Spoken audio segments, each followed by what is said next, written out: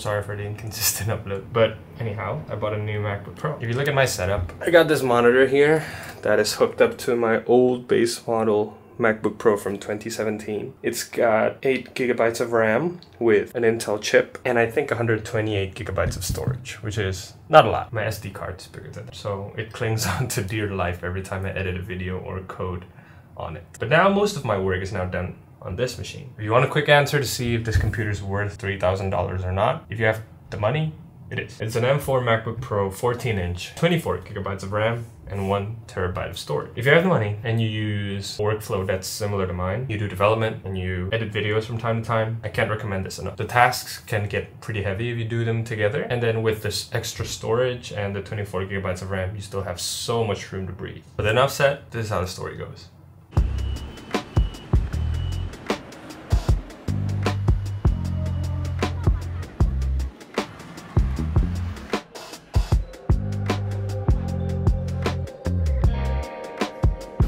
Honestly, this feels kind of nice. I like the color. This is smooth. M4 Pro 24G 同机体 ，TB 的容量。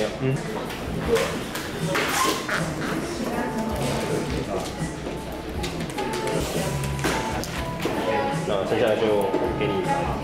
好，那就可以了。那就可以好。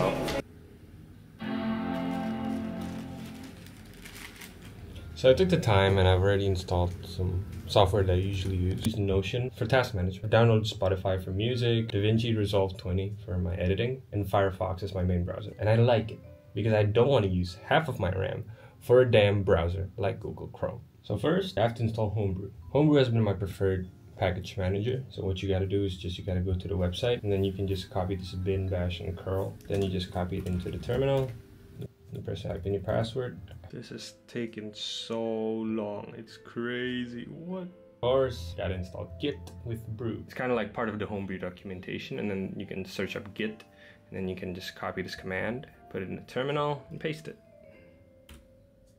Now we have version control. Let me just clear this up, and then we're gonna have to install Node.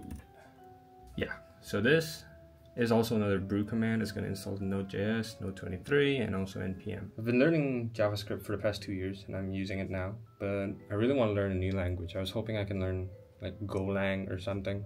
For now, JavaScript would be good. You know, they say that the best tech stack is the tech stack that you never change. And so far, I haven't found any requirement to change or to move away from JavaScript. So we're going to stick to that. Next, we're going to install my favorite terminal at the moment. It's GPU accelerated, it's very lightweight, and the configuration is in TXT.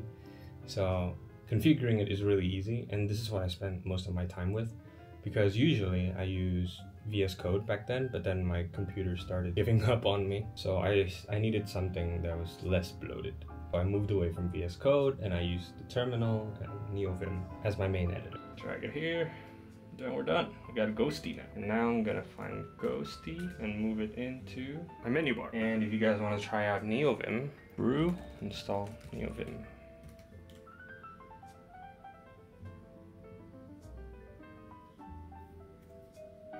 And then you can go over to LazyVim, where they will show you how to install it in their documentation. I'll also leave the links in the description. You can just run NeoVim in Ghosty, and yeah. This is NeoVim, LazyVim actually. Now we have it here configured. Now we can just close this up. I use Tmux because I have 5 windows running at the same time, usually. First, my backend, and then I have an instance of NeoVim opening up my server. ngrok tunnel server started, so that I can use HTTPS. And then I would also have another instance of NeoVim running my client side, and then also another terminal session to see errors logged. And now we're going to install Tmux, which is a terminal multiplexer. So we can manage our windows within the terminal. So we can quit this, we can clear this up, and copy brew install Tmux.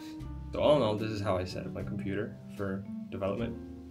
I would prefer using NeoVim over VS Code because VS Code just gets boring over time. And this is lighter on my system as well. Even though this MacBook is quite powerful, I feel better using NeoVim, knowing it's lighter and I feel like it's more, I don't know, integrated to the system. I'm right up in there in the terminal getting dirty and all that.